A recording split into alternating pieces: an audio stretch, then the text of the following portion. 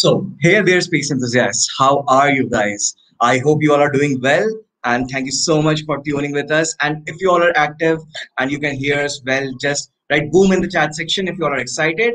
And the moment we get the first response, we shall begin with our live session. So I want to see all your enthusiasms. So just write boom in the chat section and we will begin with the things.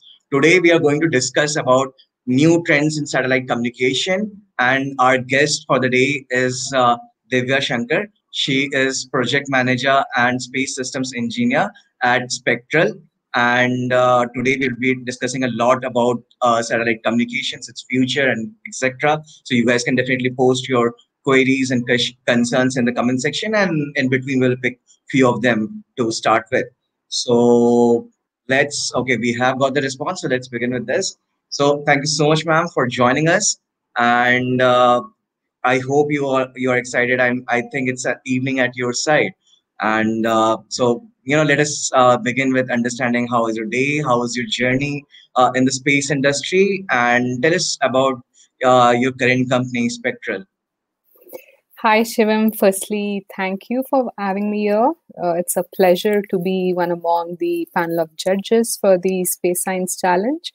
So, as you said, I'm currently working as a project manager and space systems engineer at SpeQtral in Singapore.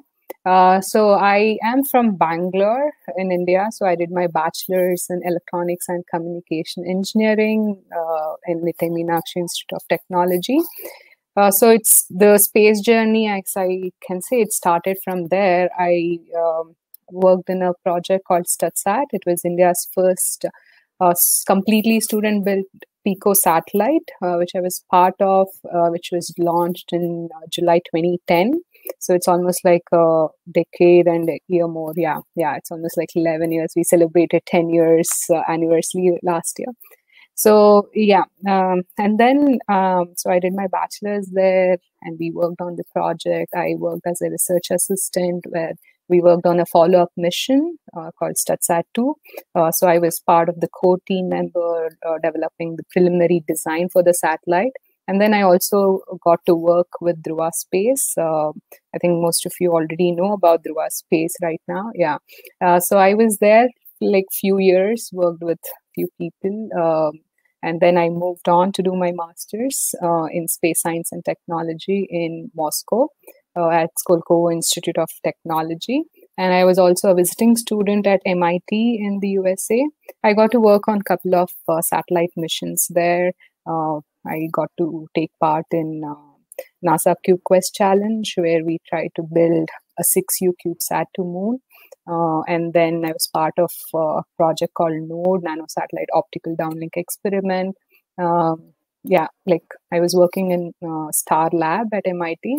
And then I also got to do stratospherical ballooning experiments in both Moscow and in India with Dhruva Space, and in Moscow, in that peak winter, cold winter, I got to do these ballooning experiments. And then I worked with a company called Sputniks in Moscow for almost like 3 years, and a university called Rudin. So I was in Moscow for like a couple of years. And then I moved to SpeQtral in Singapore in 2019. And I've been working with them for 1.5 years now. So at SpeQtral is a deep tech company where we are building space-based quantum key distribution technologies. Basically, maybe I'll just give you a brief idea about what it is. So right now, currently, we have all these encryption, right? We are in the digital era, and having the data secure is something that we all want. But currently, today, we have encryption methods which are actually built on solving the mathematical problems. So to break these codes, currently it's okay. We have all these modern computers right now is like good. They cannot really break these encryption keys just like that. It takes like some years for the modern computers to break, but this will not be the case when we have the quantum computers.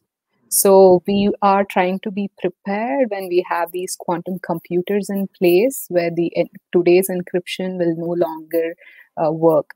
So we are coming with the quantum cryptography based solution to have our data safe. So this is something what we are trying to do with the satellites, so that we can have the intercontinental ranges covering all over the world with a safe, secure communication. So that's what Spectral is aiming to do. Yeah. And that's really awesome. Like, means people are still thinking about bringing quantum computers and dealing with that. And here you guys are one step ahead and actually working on quantum encryption. And I feel that that's really interesting. Means working on, I think, a technology which is far ahead right now from what people are thinking, and building the foundation for that. So is Spectral the only company right now working on this, or do you have competitors right now? No, we do have competitors. So you can see how people are thinking so ahead of the technologies. Like, so we have a couple of them who are like competitors. Yeah. But as demonstration wise, so China is like currently leading the QKD. They've demonstrated in like bigger, larger satellite, but Spectral is a spin-out company of National University of Singapore. So NUS has already like demonstrated this QKD in a satellite called Spooky One. So after China, we can say Singapore and Spectral with CQT, it's called Center for Quantum Technology, is kind of leading the race. But yeah, there are many competitors in the market. Awesome. And like, as you are a space systems engineer at Spectral, so tell us more about your role and your day at Spectral. Like, how does it look like? Oh, yes, sure. So I've been working as space systems engineer like almost like a decade now in various different projects and missions. And yeah, so at Spectral, or like I think in anywhere, space systems engineers role is to actually look at the big picture. So we do the mission analysis, like we do the mission planning and execution, be part of the subsystems development, and make sure the interfaces of all the subsystems are in the right place, do the verification validation. So right from the requirements, like where with the mission objectives to the end where we verify and validate the entire system, we have a role. We work with the specialists in different subsystems. For example, as you know, in the satellite, we'll have different subsystems, right? So we have a communication system, we have navigation, we have like power system, like all the systems, like the structural system, mechanical, thermal. So we try to coordinate with everyone and check we get the right design and also the design right. So we try to check the every aspect of the satellite mission. Awesome. So And basically, yeah, you are like the one who coordinates between all the teams and make sure that the overall mission is going in the right direction. yes, yeah. Technically, also managerially. So technically, as I said, we'll do all the analysis, the simulations, like the orbit stuffs, like everything that is required. Yeah, so something like that. Awesome. And like understanding more about your job as a space systems engineer and your journey. One thing which comes into our mind is like, as you were we kept the topic as satellite communication. So what are the current modes of satellite communications, and what should we expect in the coming future? Okay, so talking about satellite communications, so traditionally we've always been using, and even today we are using RF, that's the radio frequency communication.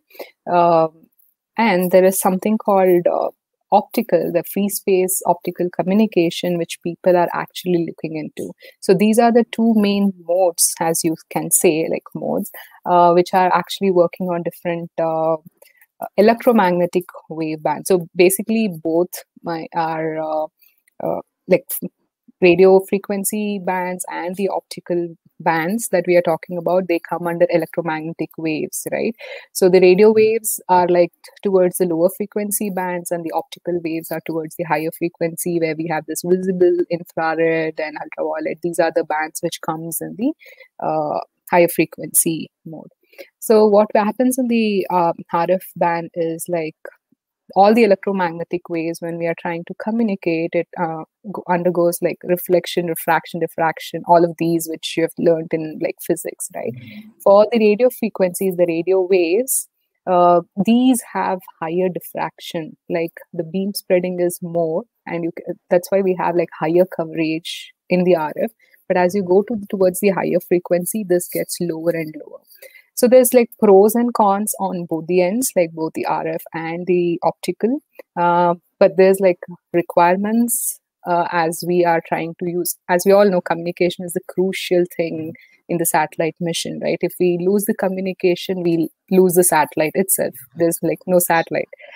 So having said, so it also depends on the applications that we are looking at. So especially like now you see the Earth observation satellites or the remote sensing satellites, they are going for higher resolution images. So these high resolution, this is just an example. So high resolution images have like so much data that is collected and it wants to dump to the satellite with really high data rate.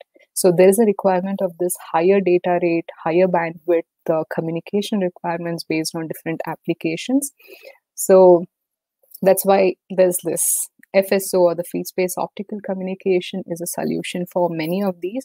So as we can say, it's more like it's more like the future of the satellite communication lies in the laser comm. But if we can successfully, mitigate all the problems the laser comm is currently having. So there are a lot of experiments, demonstrations, technological demonstrations that is being carried out in the laser comm domain. And I think, the near future, it's going to be laser comm.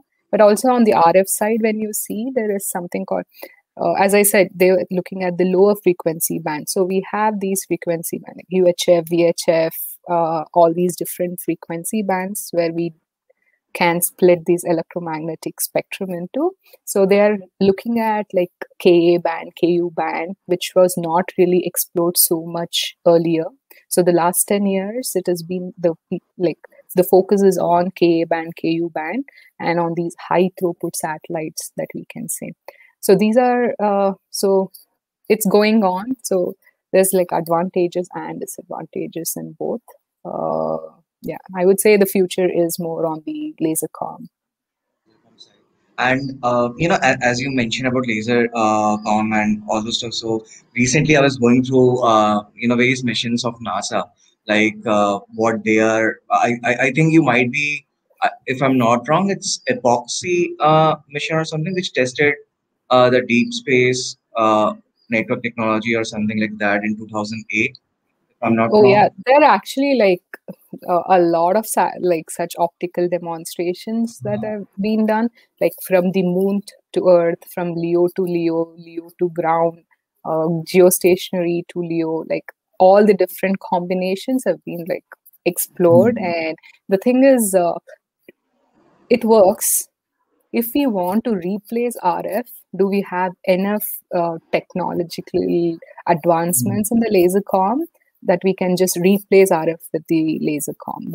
That's the thing that we are trying. So it works. When I want to do the demonstration one time, two times, it just works. So the main challenge here is the cloud cover. So when we talk about laser comm, it cannot penetrate through clouds. The RF doesn't have atmospheric interferences to it. But laser comm, the biggest challenge is cloud. So if I want to replace RF, like we cannot mitigate the clouds, right? Like getting a cloud-free atmosphere is like, we cannot predict it. We cannot like do anything. Yeah. So this is one of the challenges. And as you mentioned about the clouds and all those stuff. So maybe I think suppose if we are communicating only in space, if we need to communicate satellites with each other in space, then maybe you might suggest that lasercom would be the best compared to RF. So, sorry, did you mean like space to space, in space, Yeah, or like space to suppose ground? for in space to space. So suppose I'm just guessing that in future we might Mhm. be forming a network of satellites, like constellation of satellites, which will be communicating with each other. Yes, so right now there are like all these constellations that are coming up. I think most of you guys will be knowing, like SpaceX is trying to come up with this constellation. Facebook is trying to come up with constellation. Amazon, like every big player in all the other different domains, they want to enter satellite industry, coming with especially the constellation of satellites. Most of them still do have the classical, that's like classical communication is the RF com. But there's also this inter-satellite communication, which they are going for optical, because whatever the challenges that I actually said, it's more from for space to ground. But for space to space link, I think that's the best. There's like you can just replace the RF with the intersat optical links. The challenge is only the atmosphere, because the laser link has to pass through atmosphere where the particles interact differently. Okay, so I have two questions here. One is that as we are already talking about laser comm, and at Mhm. SpeQtral, you guys are working stuff related to quantum. So I believe maybe quantum communication would it be coming up in future? One is that, and another is as you're talking about the challenges. So like, what are the various challenges faced in satellite communication apart from the one which you mentioned regarding the atmosphere? Yeah. So atmosphere is one of them. The other thing is latency, I would say. No, sorry. So the latency is one of the most important thing. Like when, for example, we are having a live chat now, and we don't want any, even the millisecond delay, right? So that's something that we all expect. This, even if you are switching from today's optical fiber net internet to the satellite internet or something like that, the latency is something that we have to consider, because the signal has to go from the ground to the different altitudes, right? So traditionally, all the communication satellites, if you see, they were all in the geostationary orbits. That's like 36, almost 35,786 kilometers. So it has to go there and come back. There's some few seconds of delay there. But if you go to Leo, the time difference is much lesser. It's like 20 millisecond to 40 millisecond. And if it's geostation, it's almost like 250 or something like that milliseconds. So we don't want that millisecond delay also. So definitely we'll have to compare which is the best that we can achieve, which orbit, it depends on the latency. What are the other challenges? The atmosphere is definitely biggest challenge. And then I would say, oh yeah, for the RF, the spectrum allocation. So right now, we use these frequencies, right? So every satellite is assigned a particular frequency to work with. So these frequency assignments, it's already like crowded. So we have so many satellites in the orbit.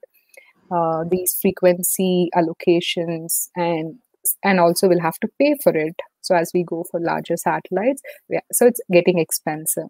But on the lasercom side, these are the easiest things. There is no regulatory bodies currently for the lasercom, which is an advantage for exploring the laser bandwidth. So yeah, so I think, yeah, I would say, what else? Yeah, these are some of the challenges, I think. Yeah.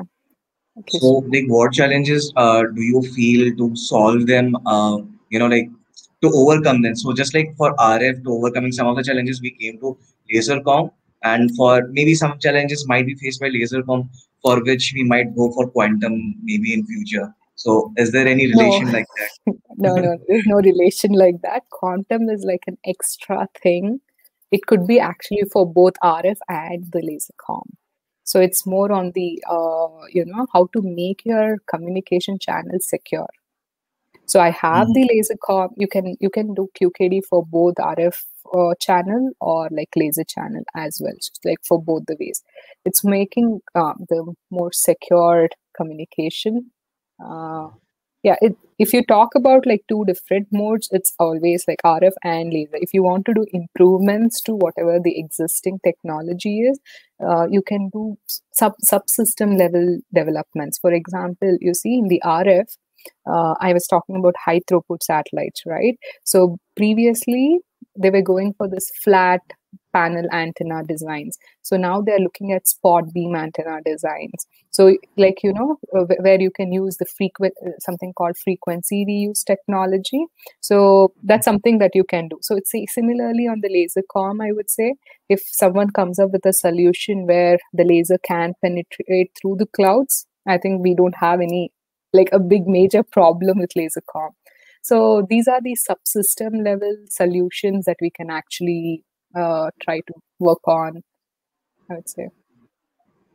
Yeah. Understood, understood. So basically, it's like for we have existing modes of communications which we are working on, and if we want more security, that Yeah. is when we need to go for the quantum and stuff. Yes. Understood. So at this point, we are getting some questions from our live audience also. So let us take one of them. So Sure. Shubhrajit is asking. Recently, I read an article that the Starlink satellites are blocking the vision of astronauts on board the ISS. How to deal with such problems? Yeah. Okay. Actually, that's a big problem. I think it is more like how strategically we can arrange these satellites. Like all these satellites will not be in one particular orbit. These will be in different orbits, at different inclination and all those stuff. So not all the satellites will come. Like if I'm an astronomer, so I'm okay. Vision of astronauts or astronomers. I think it's both. Both have this issue. Even the on the ground, like the astronomers are also facing this problem where it just interrupted, right? They can't do stargazing and all those stuff. One thing, yeah, I don't know if they've actually come up with some solution to it, but on one way to overcome would be like, yeah, strategically placing these satellites where it will do its job, like having these connection networking between all the satellites. That's the reason of having a constellation, right? That's one thing, like strategically placing the satellites so that not all the satellites will come into the same field of view, the cone of window, we say. So from the ground, when I'm looking at, I say the cone of window where the satellite passed through. So I think that's one of the solutions that I can think of. Yeah. And like, what do you feel about? Because I think the reason they are the problems is because they are reflecting light, right? Yeah. So, do you think is there any maybe existing material or existing way because of which we can control this reflection, minimize it, something like that? I think there are some research that is going on this composite materials where that it can actually block the reflection that is happening. Yeah, there are like some research that is being conducted on it. Awesome. So we hope if that comes soon. So I think most of the major concerns which are raised on either SpaceX or such companies are that are because of this. Because all the astrophotographers will actually, they will come and they would be like, okay, man, you are doing a great job, but this is not what we hope. Yes. So I think that would be a great part. Now, like moving forward with our discussion, we discussed about various modes of communication. We discussed the challenges and stuff. Uh, One thing which I think not only just me but everyone would love to know that we do have internet on Earth. We do communicate with each other here, but we are thinking of colonizing Mars. We are thinking of going to Moon and stuff like that.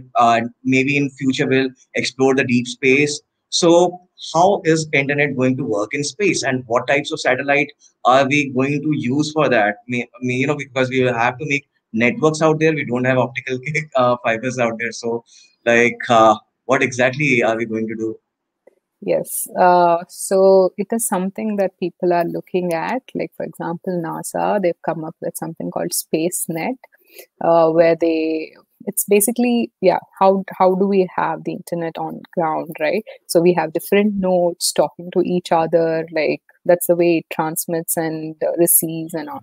So on the same when we talk about space, so we have rovers, we have landers, we have orbiters, satellites, everything. So we want it is more like we have all these as nodes which are talking to each other and forming that network. So that's one of the ways where we can actually create space internet. Of course, the technology or the equipments and the components that goes into these should be well advanced, where it can actually correct the errors that is happening, right? So because it is passing through, as I said, like the environment that the signal is passing through will have effects on these signals. There'll be They have to maintain the signal to noise ratios where it can talk to, and also maintain the latency, talk to whichever is in cone of window of that particular node. That's how you can actually create the space net. So for example, you can see the ISS currently, right? You have internet on ISS. So how is it happening? So it just has a dish, like basically the antenna, with all your receivers and transmitters and routers, how we have the setup like at home, right? So what it does is we have optical fibers to talk to, right? But it's not the same on ISS. So it actually talks to the satellite. So that's how we call the satellite internet there. Here we don't really, when I'm talking to you, I'm not really talking through the satellite. So on the ISS, these talk to satellite. Like for example, there's TDRS satellite, that is tracking and data relay satellite systems of USA. So the signal, they send the signal from there to the satellite, and back from the satellite it goes to the ground stations which are located at different NASA centers. And that's how they actually do all these video streaming.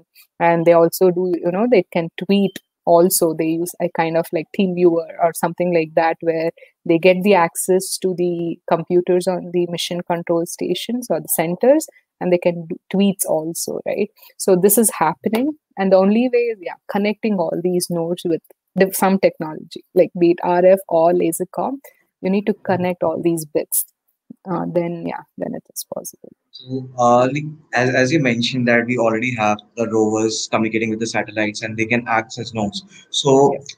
am I expecting that maybe like more and more, like whatever satellites or rovers we have in space, and we would be having some sort of like maybe what should we call it? Like let me call it some Relay XYZ some stations. spot. Relay Yeah. stations would be right word. Yeah. So relay Yeah. stations where, Yeah. as you mentioned, to improve the sound to noise ratio. So it's like if I want to communicate to some other maybe satellite or rover out there, I will have to wait that maybe some other nodes comes in between, takes my signal, and then when it comes near to the other part of that part, it again relays it back with Yeah. improved Yeah, it's amplitude. something called store and forward, what we say. So it's Mhm. exactly how all these the constellation planning is happening, right? So these constellation, for example, they are in the low Earth orbit. So I'm going to give you example of the Earth scenario. So I have a ground station, so I can only look some part of the sky, right? So whenever the satellite comes into that part, which I say the cone of window, this I can communicate. But I want the real time continuous coverage to the globe, right? I want to talk to some other person on the other part of the world. So how do I do it? So what does this satellite do? So I send the signal to the satellite. This satellite talk to the other satellite which is in the corner window of the other ground station, so as quickly as possible. So you can take like the optical link between them as one of the things. So with lesser than millisecond delay, it can actually talk to the other satellite in the other part of the world where it is looking at other region, and you establish a communication. It's the same way when you talk about deep space missions. So of course there's like the planetary movement which comes into picture. There's relative rotation of everything around it. So how can we actually establish communication is having these nodes connected, store the data whenever it is finding the other node, collect the data, store it, and whenever it comes in cone of window of the other node, transmit it or receive it. So this is how it can work. Yeah. Awesome, awesome. So, like while you were talking about this and explaining the whole concept, Right. my mind was actually just visualizing. So, suppose one day when we colonize Mars, Yeah. so to actually have an interplanetary internet, something like that. So maybe for that we need to have some constellations or satellite in a certain orbit, which Yes. maybe Right. moves around the Mars and Earth. and they're going with this like it's going Right, to be a right. complex orbit. Yeah, that's what actually, see, this is what space and systems engineers do. They come up with the mission planning, plan these orbits. Where do you actually place your satellites? So do I want a relay station on moon? Maybe I can put a relay station on moon, maybe on the surface of the moon, or it could be an orbiter, right? Lunar orbiter or lunar satellite. So that's a possibility, or put it in, we have L1, L2 points around the Earth. So you have to see which one will have more coverage, like in a year, which one will see the other node all the time, or like most part of the year. So you have to plan and place these relay systems in the particular orbits, or put around particular planets. For example, Jupiter is one of the favorites for all these deep space missions. Like, I think mostly for the propulsion system and stuffs like that. So probably, you have to strategically place these satellites for these communications. Yeah. I get it. And at this point, one more follow-up question which I have, like this topic is very much interesting for me. So that is, as you mentioned about like the largest coverage. So when we use the RF technology, the RF communication, it covers a lot of area, but the signal gets weakened by the time it Weekend. reaches. Yes. Whereas when we go to the laser comm, it is much more efficient, but the area is not there. Lower. Yes, So it's narrow. which Yeah. one do you prefer if we are having an interplanetary internet between Earth and Mars?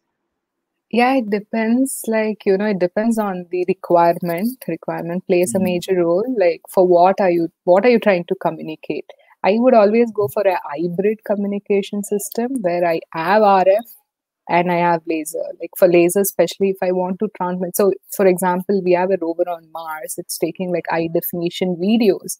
I want to get those videos, right? I cannot sit and wait. Like, if it is like in what 10 MB per second or 20 MB, it takes ages to receive it. So we want like really high speed data transfer, which should happen, so that like, so lasercom can give you gigabits per second of data transmission. So that's the thing. When I talk about RF, of course, so as we were telling, it should be in the range, right? When I'm talking to you, I should see you. Otherwise, I will not be able to communicate. So, but the RF can have like look for like a bigger area, so which is also needed when we are trying to do these communication.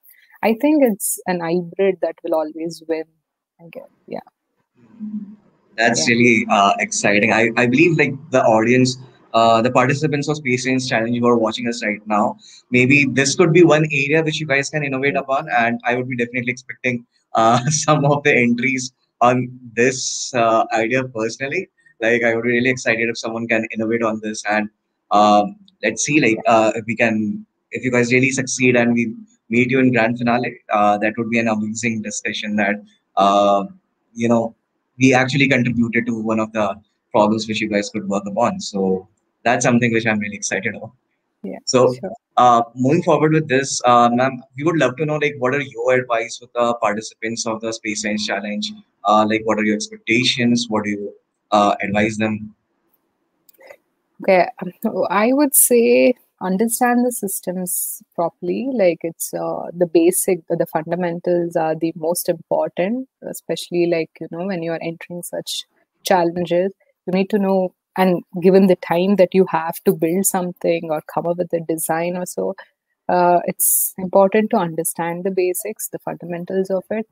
And when you're trying to look for a solution, first understand the problem. Come up with a problem statement. What are you trying to solve? What is the issue in that particular? Choose any systems that you want to explore. There's I'm telling you, there's some challenges in every system. You take any system, there's something that we can always improve on. There's the advancements in those particular technologies are always there. So check for the current solutions that are there. Check for what the near future solutions people are looking at. So that's how you actually create your own solution. And also do try to think out of the box. So it's not necessary. It's a space project, of course. It's not necessary has to be from some solution from somewhere the space things are, right? It can also be like something that you are actually doing in every day to day life. Like you can try to think, how can I apply this to space? A lot of other technologies like have come like that. So the space internet or internet of things that you were talking about, it's the same thing, right? So we are trying to, whatever we have on earth, we are trying to connect the space components with the internet idea there. On the other way, we are trying to use satellites to build this internet on ground. So this is how you bring the solution from the earth to the space, or the solution from the space to the earth. So think out of the box, come up with a proper problem statement and the objective, and define your solution clearly. Yeah, that's what I would advise Awesome. on. I believe like that would be a great insight for them. And while thinking about all that, we have got one more question from a live audience. So again, Shivrajit is asking. He is like, Voyager is flying towards the outer region of our solar system. What is the limit till which we can communicate with it? What is the max distance after which we will lose contact with it? Okay. What's the maximum distance after which we will lose contact? I'm not really sure because it's doing great even after, because it's outperforming uh, the objectives, outperforming the expectations that people had when they actually built it. um, so it is already crossing the solar system, and it is definitely doing great. The things that would affect its communication would be the radiation damage that these communication systems are going through from the cosmic rays that's going to happen, which is like kind of unknown. So that's something which we cannot say. There's like, yeah, different types of storms, cosmic storms and stuff, which can damage. It depends on how good the equipments are built, and also on the ground terminal actually. So the ground station will also play a role. So we talk to Voyager and all with Deep Space Network. So we have these 32-meter dishes spread all over across all the other like I think we have in Canberra in Australia. We have like everywhere placed on the earth. uh, so it depends on how long we can actually view the satellite, like the antennas can view and get the signals. So yeah, I don't have an exact answer for the maximum distance, but it will depend on all these uh, aspects of the satellite communication. Awesome. And like as we are discussing about communication and like moving back to our internet part. So like what give us some insights over internet of remote things and like how far we have progressed in that regard, like what are its current applications or what we will have in future. Oh, yeah. So, Internet of Things is definitely a hot topic currently in the satellite industry. So, as we know, everyone is trying to have like smart gadgets everywhere, smart cars, smart vehicles, like everything is going to be like smart. So, when we talk about it, we also want to look at the connectivity in the remotest places, right? So, to connect all of these, we need to have continuous coverage, continuous connection with all the devices at any point of time, at any in any part of the world. So people are actually coming up with this constellation approach, especially like having a satellite backhaul for internet. That's one of the things that people are trying to do for connecting Internet of Things, where like satellite will be used as a node for having these systems connected. I think that's one of the really good ways to connect the remotest places, because we don't have the ground terrestrial infrastructure to support these connectivity to those remote areas. I think going for satellite will be much cheaper and much better application than going for like building optical fiber infrastructure to those remotest places. Awesome. So as you have mentioned that this IoT satellites or Internet of Remote Things which we talk about, so they can help us in reaching out the areas which usually the optical cables are not there, maybe the hilly areas, or Yes, stuff like that and like providing IoT in this. yeah, they're like not just hilly areas, like where there are no real what do we say, like cities in the countries, like for example Mm. villages and remotest places in Africa, and where people are not really looking at the development phase of those places. People are Mm. not interested to invest in those places, right? Building the optical Mm. infrastructure takes in a lot of investment and stuff. And if there are no users, especially like the population is like really less, uh, people don't really go for like optical fibers. So in these places, yeah, satellite will play a big role. I think Starlink has already released like the beta version of their Starlink internet backhaul, and I think that's great. Actually, that's like really great. To look Yeah, though forward to sadly in these India we satellite cannot internet. use it. Exactly. So we know the thing, right? So I think more than everyone else in the world, I think we Indians know how good or bad the internet is in different regions of the country. So connecting every place is a challenge, and I think satellites can do this. Yeah. Awesome. And at this point, what we would love to know from you is that there are many enthusiasts who are maybe not from the engineering background, who are from some different fields, but they're very much interested in satellites and satellite communication. So, how can one kickstart their journey in this field? Yeah. I think I would say start wherever you are. Um, there's like always opportunities to work on like different projects from wherever you are. Like as I said, we started way back in our bachelor's, like during our undergraduate degree, we started working on the satellite projects. Like I think I joined the team when I was in first year. Yeah, I was just first year into my engineering. Yeah, it was not that I contributed a lot in the very beginning, but you learn, right? So whatever opportunities you get, try to grab it, work on it. Apart from your academics, what you do as your research projects or hands on with some other project is the most important bit for the journey. And yeah, I think just be in the loop, like with have a good network. I think guys like you are like really creating awareness and like trying to bring people around, and it's an opportunity for people to connect to such people who are already in the industry. I think that's great, which we did never did we weren't having. So I think this is a great thing what you guys are doing, and you can have guidance, talk to people, get some advices, and yeah, I think that's the way to kickstart your journey, I would say. Yeah. Awesome. So I really like this one where you mentioned about, usually people say, whenever we say that you want to pursue that, usually they have this response that I have to do and go a master's or maybe pursue another degree and only then we can do that. But the part which you mentioned that trying to grab the opportunities, trying to, maybe attend conferences and from there networking with people, I Yeah. feel that's much more efficient and Yes. at least it gives you a kickstart rather than Yes, that's just going right. into a degree. Yeah, that's like really required. So it just helped me. So whatever the experience that I had in India actually helped me build my career.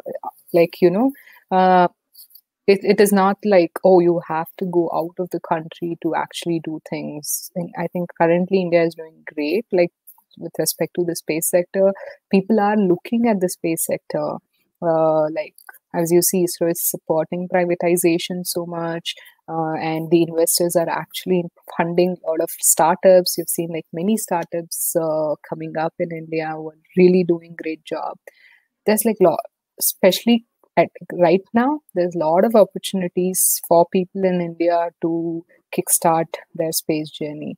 It's just that you have to go and knock the doors which are there. So there are definitely opportunities. Yeah, you have to like try to do some research, talk to people, and get into something, start doing something. I think that's how you Right, can.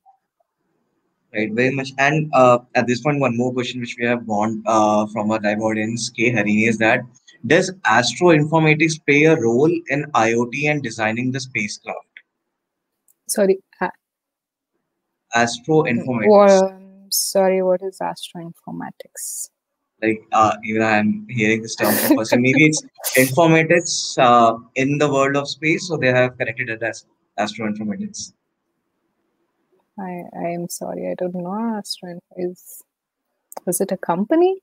What is? Yeah, I'm sorry. Uh, I think As they're referring to a field, but I think just like we do now, we have I a see. certain fields and we connect it with whenever it is in space, we connect Astro with that. So Okay, that's I exactly see. I think what they have done. So maybe basically they're asking, does informatics play a role in IoT and designing the spacecraft? So something like that. If it is something like that, for example, like the communication technologies, whatever you study in your like electronics or like the actual one that you use on ground for like communication between the two computers, communication between like all the devices, right? The IoT, like the mobile phones and your computers and all the other smart devices that you're connecting. It's the technology that you're using. It's the same technology which will actually go into the space systems also. It's just that they are space qualified, like mainly the radiation hardened stuff. That's one of the main thing for the communication systems. Other and the protocols, like the communication protocols that you use here, it's almost the same. We have yeah, maybe I should have mentioned about protocol in any of the topics that we discussed, but yeah, protocol is also one of the important things that you have to consider. We have like many standards where everyone tries to build on the same standards and build the systems where they can communicate with each other, which is the same thing about all the other informatics systems that we have. Understood. And at this point, one question which I have for you is that what are your favorite books or movies which inspires you the most and you would like our audience to go through? And because like everyone has this one resource which keeps them moving, keeps them motivated. So what is it for Yeah. you? Okay, I can say what made me choose this path. That was the beginning for me. So the book, it was my eighth or ninth English textbook, which had like Kalpana Chawla's chapter in it. So that was the first time I decided I want to do something in. Actually, I wanted to be an astronaut. That's how it started, and or at least be in space.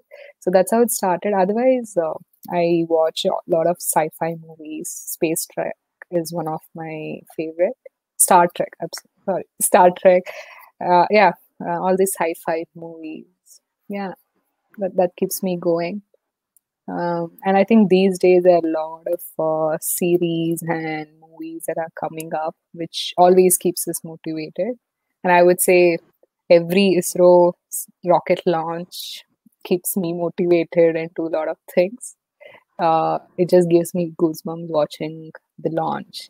So such things, everything when you see around when a lot of things are happening in space, that's enough to be motivated and to dream big, to achieve more in your field.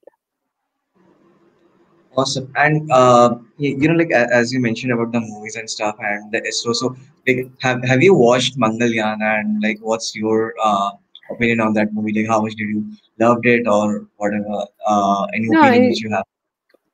of course there were few technical here and there, which is like, is it like, yeah. But otherwise, I think it's a good watch. People who don't know anything can at least get something out of it, and it actually helped me to tell people what I do as a systems engineer. Where I say, "Oh, I'll just look after all of those systems." Like I think it's definitely, of course, it's not completely scientifically or technically right in many things, but at least some bits you can definitely get out of the movie. Yeah, so I would say, yeah, it was a good watch. Yeah. Awesome. And like before we end our session, one last question which I have for you, that what is the message which you would want to pass on to all the girls and women out there? Because I have interacted with many who are interested in space, but they usually pursue it only as a hobby. But when it comes to career, I've seen many like changing their paths, or they're like just leaving it after some time. So what message would you want to pass on to them, and maybe like not just girls, even boys in general who Yeah, switches yeah. I think I would and just say like for both girls and boys because yeah, of course we were less, not really like a lot less, but we had like decent number of girls in my previous projects or like yeah currently also. But of course, yeah, when you compare the ratio, it's always like guys were the more. It did not stop us like by not doing something what we want. And I think things are really changed, like it's not the same as you see before, like maybe I don't know 20 years ago how things have really improved. It's there's nothing to think in terms of gender. We have equal opportunities everywhere. We are equally, looked upon in anything that we are working on, given equal, like, respect or whatever you say. I think I've not really come across that discrimination in my workplace or in the universities where I studied and stuff like that. Yeah, I yeah, if there's something people are thinking about and not really exploring, that's not right. That's what I would say. Uh, if dream big, when you're dreaming big, these things are like, tiny things which should never come into the play, right? So, yeah, just go out, yeah, dream big, start working towards it. That's what you have to do. So I used to always say, like dream, desire, and take a step. You have to dream something. You have to really have that passion within you to actually go and do, and you have to work towards it. Just dreaming and having the passion will not really take you anywhere. You have to work towards it. Things will just fall in place. I had a story, I think I'll not talk about it. Like it takes more time. So yeah, so we all have gone through, there's like ups and downs everywhere, but the doors will always open at the right time, at the right place. Uh, yeah. So yeah, coming actually, as I told, when we try to work in Dhruva Space as a startup, it wasn't the same as you see it right now. See, like 10 years, it took 10 years to see some like right change. So things happen. So I think we'll have to just work towards what we want. That's how I would say. Yeah. definitely, and it's a great message for everyone to actually just start with this stuff and then believe that things will eventually fall into place and not losing the hope. So Yes. yeah, like hope is one thing which Yes. everyone must have, and I believe Right. that keeps us going. And at this point, I would like to tell all the audience who are still watching us that this whole session was organized to give you guys more insights in the field of satellite communications and encourage all of you to participate in the Space Science Challenge, which is currently being organized. And there's you can apply and participate in the Space Science Challenge till April end. Then the first round of prelims will begin from May. So we are expecting a good number of participation from all of you. And if you guys have any queries and concerns, you can reach out to us and go and visit ssc.spaceonova.com for more details. And guys, do not worry about the challenge. Do not think it is not made for you. You will either learn or you will learn. That's it. Right? So go give it a shot and all the best. And thank you so much, ma'am, for joining us today. And we are signing off. Bye bye. Take care, Thank guys. you. Bye bye.